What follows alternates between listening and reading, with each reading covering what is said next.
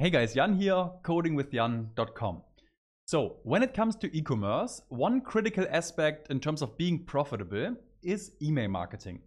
And yet, many store owners and developers are not even fully aware of what's possible or how to get started, which would also be important if you want to offer consulting services. Now, in collaboration with our friends at Omnisend, today we're going to be covering why email marketing is so important, how you can get started, and then using the link in the description, you can even get started for free by using their own platform.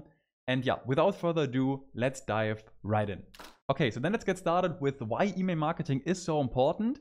And number one is it's one of the few marketing channels that you can truly own as a business owner.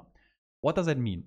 So for example, this YouTube channel here is a great way to get in touch with you guys, but it might also be taken away from me overnight. And there wouldn't be much I could do about it because I don't own the platform.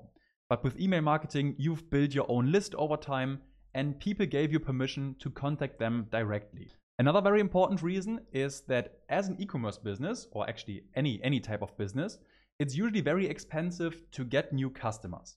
Yeah, you have to do marketing, you have to invest a bunch of time. Maybe you're spending on advertisements, which are also becoming increasingly more expensive across all platforms. So you almost have to be as efficient with this as possible. You need to bring back happy customers that bought from you in the past, or you want to be able to promote special events and special offers like Black Friday or other holidays, or you can increase conversion rates with automated abandoned cart workflows. And all the top brands that I've seen over the last years, like across the board, have always been very focused on using that traffic as efficiently as possible. And then lastly, the third reason, speaking of ads, which can usually make up a big chunk of a brand's marketing budget, you can also further lower the costs if you use your email list to improve targeting or create retargeting campaigns. And especially for larger brands that oftentimes spend tens of thousands or even more than that per month on their advertisements, even a few percentage points can already make a huge difference. All right, moving on. Getting started with email marketing is relatively straightforward. You just have to pick a platform that you like. And in this video, we're going to be using Omnisend. For one, because they also have a free plan, link in the description. And then later, the pricing is always tailored to your current situation, so you don't overpay for features. That was very important to me. Second, they're also top rated on Shopify and WooCommerce. I think right now they support over 100,000 customers, so you know it's battle tested. And you have all the communication tools in one platform like email marketing, SMS, push notifications, web forms, etc. And lastly, they also have a great support team 24/7. And earlier this year, I even met some of the team members in Paris. Yeah, so there are real humans behind the platform, which, yeah, I know sounds a bit funny, but I think it's actually important. And yeah, these are just some of the things that I'd be looking out for when choosing a platform, and I hope those make sense to you as well. So then, when creating your free account, you might as well just sign up with your Shopify store. It makes everything super easy to integrate. And for the sake of this demonstration, I'll be using my small demo store here that I've been setting up in advance to show you the setup. So then after clicking the link, we can easily install the integration via the Shopify App Store with just one click. And then we just follow the guided interface and all the setup steps. In the setup, you can also adjust the branding a little bit. So you can upload your own logo file, set your own accent colors, etc. Or you can just do it later. For now, I'll just save my brand assets. And then this is what the dashboard looks like if you visit this for the first time, with a few goals that we need to complete in order to go live. But of course, if you've been using the app for a while, it would rather take you to the overview page with analytics and important metrics, etc. Okay, so far so good. Then the first step to running email marketing is obviously collecting email addresses. But yeah, of course, you can also upload some if you already have a list, or you can use some of the contacts that already gave you permission or consent on your store. But yeah, for now, let's create an email form in order to start collecting emails. And there are actually different kinds of forms. But yeah, let's first click this button right here. So this gets us to the form designer/customizer. And this is the starting point, also adjusted to my branding colors already. And in here, we can adjust everything as we wish. So we can adjust the texts, we can reorder elements, we can drag and drop new elements from the control panel here. So this is actually very similar to what we're used to from the Shopify customizer, and therefore the learning curve is very easy. Now for the moment, I'll leave this on default, and we can also see or create forms with multiple steps. So for example, you could also request the phone number in a second step or adjust the success messages, etc. And I think this is also a good time to mention that there are different ways to collect email addresses. So as a rule of thumb, you always want to offer people something in exchange for their email address because it's kind of private, right? So yeah, one common example would be a 10% discount code or something in that range. And of course, there are also different layouts you could use. So for example, you can use email pop-ups, you can use an embedded form somewhere on a page, you can create a dedicated landing page with a special offer, or if you want, you can also gamify the entire process. So for example, Omnisend also offers this Wheel of Fortune here that we can drag into the form. Yeah, so this is like a small game where people have to spin the wheel in order to get a discount, and then they still have to enter their email address in exchange to get it. And they also mentioned that this is actually one of their highest converting features. I guess this is for psychology reasons that, yeah, if someone wins a prize, they also want to claim it or something along those lines. But that could be a very interesting idea to test on your store as well. Now, to keep it simple for this demo video, I've reverted to default. But yeah, feel free to explore all the other settings here because there's actually a lot more.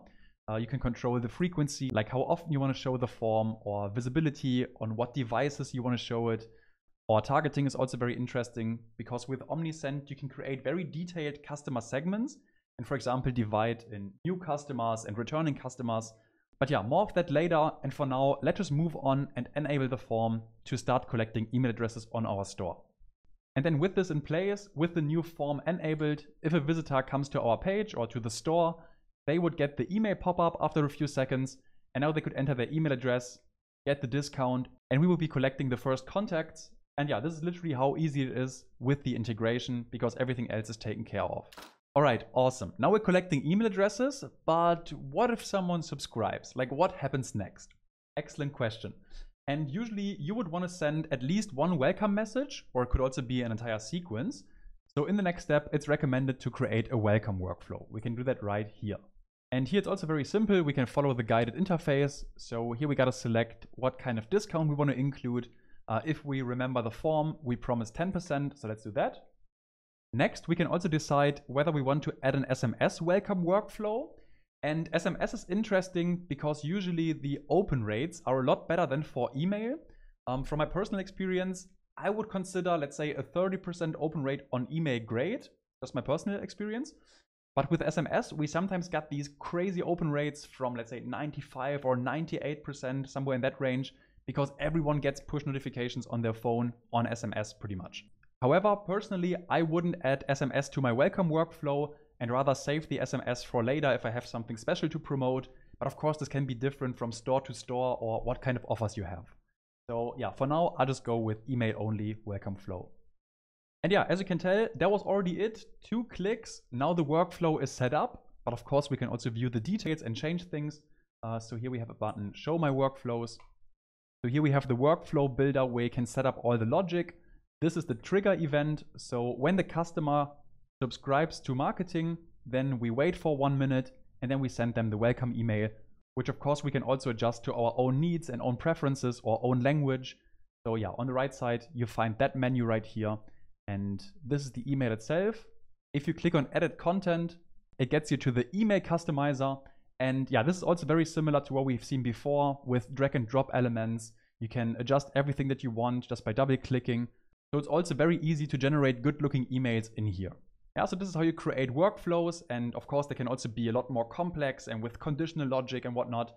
But the really cool thing is that the workflows are automated. So you don't have to worry about them. You can relax and everything is taken care of for you. All right, now the last thing I want to show you in this video is how to recover abandoned carts and how to create a workflow for that, because that's also something with direct impact on revenue. So whether it's your own store or maybe one of your clients, I'm sure they would appreciate that. And setting this up is equally simple to what we've seen before. It's even recommended as part of the setup goals. So let's actually go ahead and launch a workflow to recover abandoned carts. So here we already see a small preview of the logic that is about to be generated. So if a customer abandons a cart, we wait for 1 hour, then we send them an email just showing the items pretty much and mentioning that they sell out fast. Then we wait 11 more hours with a reminder, and then another 12 hours for the 3rd email where we give an additional discount. And yeah, here we can select how much that should be. So why don't we also do 10% right here and then continue with the setup. Here we can also decide whether we want to add an SMS workflow. Of course, this only makes sense if you also collect phone numbers. But for the abandoned carts, this could be very interesting. Yeah, maybe just send the third email with the discount code or something like that. But you know your customers best, so that is something you have to decide. But for the sake of simplicity and this video here, I'll go with the email flow only. And again, that's it. So now we've created the abandoned cart workflow.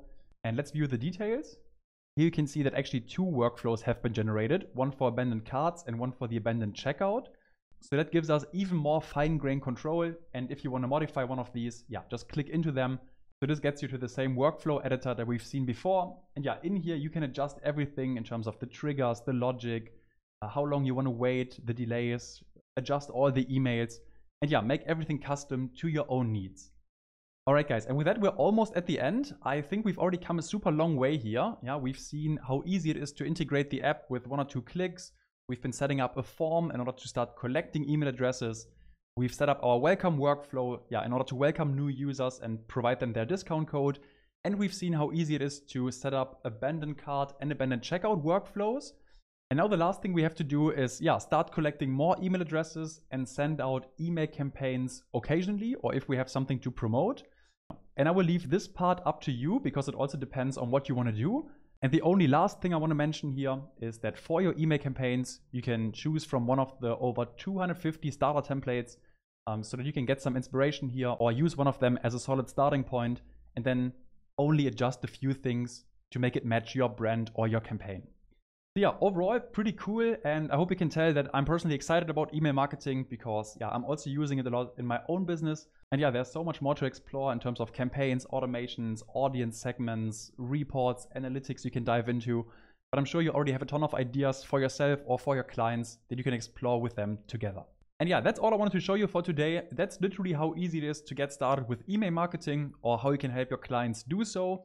And yeah, as mentioned, I think Omnisend is a great choice because yeah, free plan, 100,000 customers, it's battle tested, all tools in one platform, great support team, easy to integrate. But feel free to do your own research, check them out, link in the description. And if you got any questions, then yeah, comments down below as usual. And then have an amazing rest of your day. I'll catch you in the next one.